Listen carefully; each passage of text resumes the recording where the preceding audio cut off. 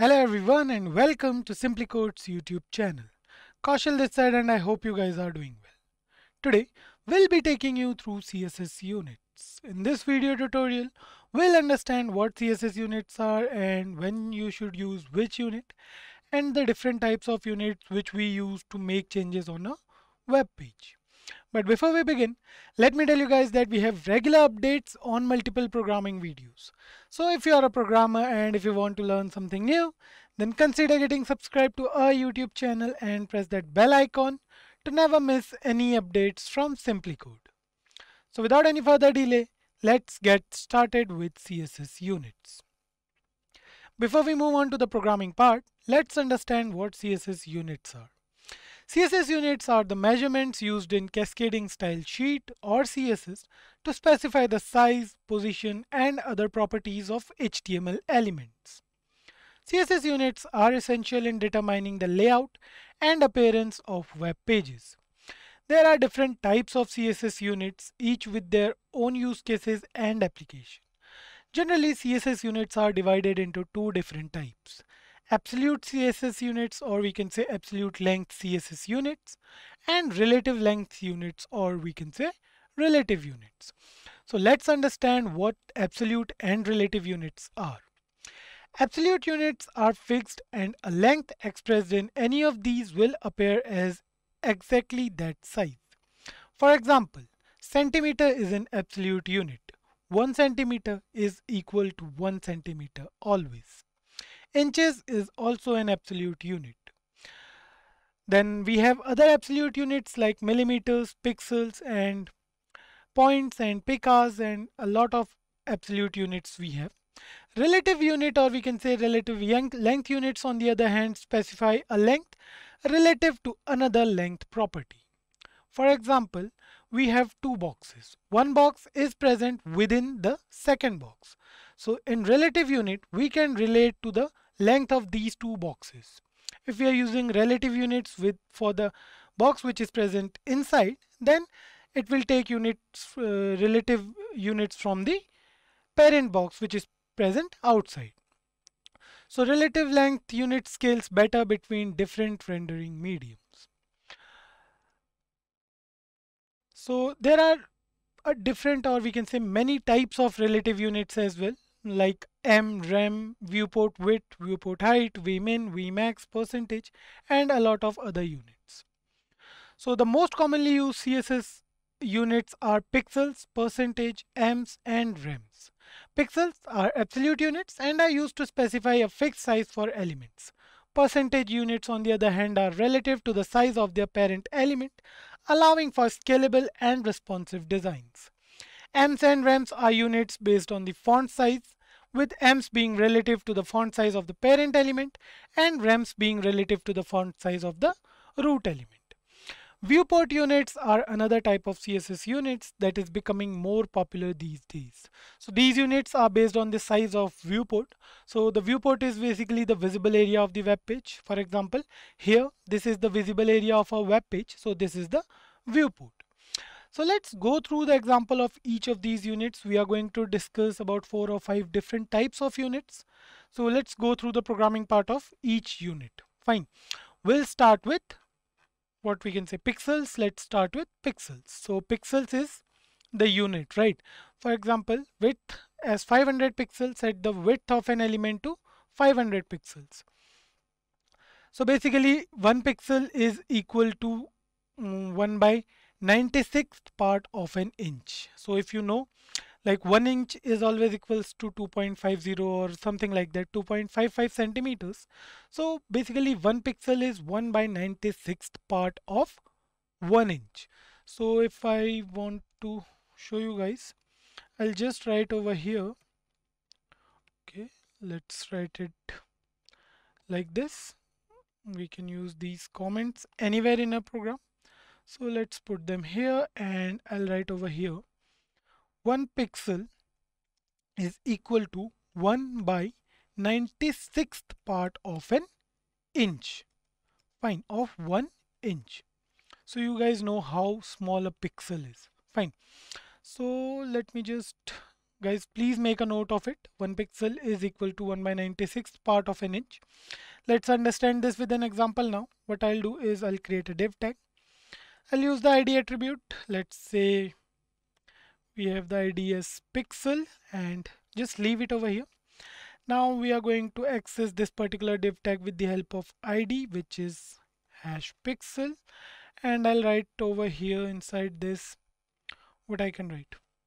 So we have to go through the example of pixel. So we'll write over here width. We are going to define the width.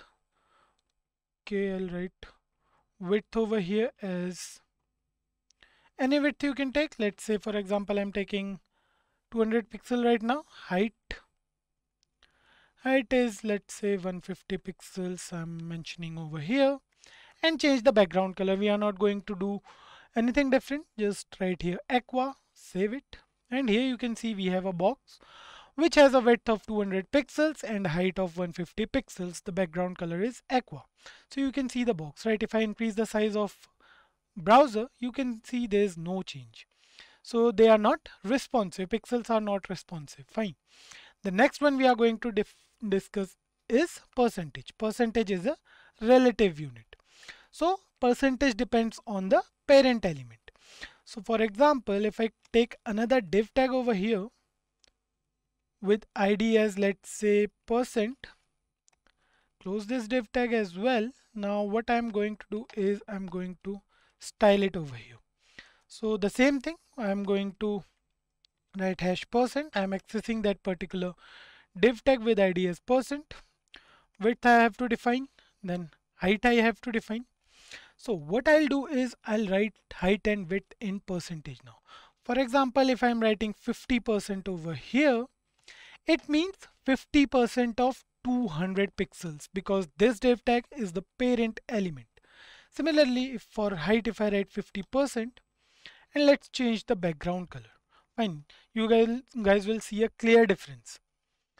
Okay, any background color of your choice. Let's use blue over here this time. Save it, and here you can see we have a box which has a width of 100 pixels and the height of 75 pixels. If you want to see the change over here, make it 75 for both, and this will reach somewhere over here because I guess this is the 75% of the total width. Save it, and here you can see this is 75% of the width of a parent element. So this is how the percentage works. Now next up we have M. Empirical M and whatever you want to say. So M is basically used for font size. Font size as 1.2 M will set the font size of an element to 1.2 times of the font size of its parent element. I'll give a clear example. Fine. Write something inside this box. This is an example of REM. Okay, M. Fine. This is another example of M. Fine, save it. Here you can see we have two texts. Let me just change the background color to white to make you guys understand it much better. So here you can see, okay, white is a little off, so I'll use beach. So here you can see we have two different paragraphs, right? This one says this is an example of M, and this one says this is another example of M. Now define the font size over here. Font size, let's say I'm saying is, how we can use 12 pixels. Fine. So you can see the font size of this particular thing is 12 pixels now. Now I'll use font size here again, but this time I'm going to write here 1.5 rem, or we can say M because we are using M.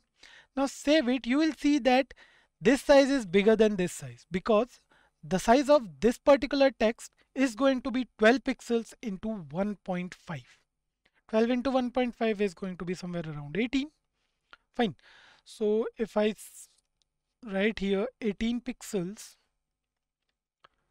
and save it, you can see there's no change, right? It's equals to 18 pixels because we have used 1.5 rem over here. Similarly, for making it smaller, we can use 0.5 m. Save it. Now this is half of this particular text. the size of this text is half of this text, right? Which is 6 pixels. Fine. I hope you guys must have got an idea about how to use this unit M. Fine. The next one we have is rem. So rem will set the font size of an element to 1.2 times of the font size of the root element. Fine. Let me just give you an example of rem as well. So if I write here, okay, just remove these two first. Save it. Remove this one as well and save it. Now we'll write over here HTML and just define the font size. Okay, I have to write here font size as 16 pixels. Save it. Okay, font size is 18 pixels. Save it. You can see, or just use it at 10 pixels. Okay. So yeah, now the font size is 10 pixels. So what I'll do inside here is I'll write font size as 1.2 rem. Fine. Let's see if it changes or not. Save it, and here you can see the font size is now 1.2 rem. Similarly, I'll write over here inside this one, font size is 2 rem. Fine. Save it, and here you can see it took the size of a root element, which means HTML 2 rem. The size of this is now 20 pixels. Fine. So this is the difference between M and rem. M takes the size of parent element and rem takes the size of root element. Now the next one we have is the viewport units. So the viewport units. Viewport, as I have already mentioned, depends on the size of a browser. Here you can see the size is smaller, right? So viewport will depend on the size of this particular browser, So if I show you an example of what we can say viewport, what I'll do is I'll just remove everything from here so that it will be easy for you guys to understand. And we'll write the whole code again for viewport. I guess you have made a note of this. So I'll remove this as well. Now I'll take a div tag. So I'll write div over here, just a div tag, just an empty div tag will work because this time we are going to use the element name as a selector. Fine. So I'll write over here width as 50, viewport width. VW represents viewport width. Height as 50, viewport. Okay, viewport height. Background color we have to set as yellow. Fine. Now the moment I'll save it, what will happen is the width will be 50% of this particular width from here, from this corner to this corner, and the height is going to be 50% of this viewport height. Fine. Save it, and here you can see height is 50%, width is also 50%, width is quite visible, height is also visible if you guys remove this part, and here you can see 50-50, right? So the good part about viewport width and viewport height is if I increase the size of this window, you can see the width and height changes. The height is basically the same because we have reduced the width, and you can see the change in width, right? It's exactly 50% of this, what we can say total viewport, right? Means total viewport area. Fine. So this is how we can use the viewport unit. So we have other units as well, but these are the most commonly used units. So viewport units and pixels, percentage, ems and rems, we are going to use them again and again. One more we can see is centimeter. Just write here, not 50 centimeter, 10 centimeter. We'll write over here for width, and for height again we are going to write here 10 centimeter because this is the absolute length. Centimeter is an absolute length. So if I write here 10 centimeter, take a scale and measure the length, it's going to be 10 centimeter. I'll have to show it like this, 10 centimeter and 10 centimeter. So this is how we can use centimeters. Now, which one should you use? So basically guys, it's important to understand the difference between the different CSS units as well as their pros and cons in order to effectively use them in web design. As we mentioned, viewport width and viewport height are always responsive to the web page. So By this, we can say that it's important to understand the difference between different CSS units. So CSS units can greatly affect the look and feel of a website. We just saw an example of this, and choosing the right unit can make a big difference in the end result. So it's up to you guys which unit you are using. Just know why you are using that unit.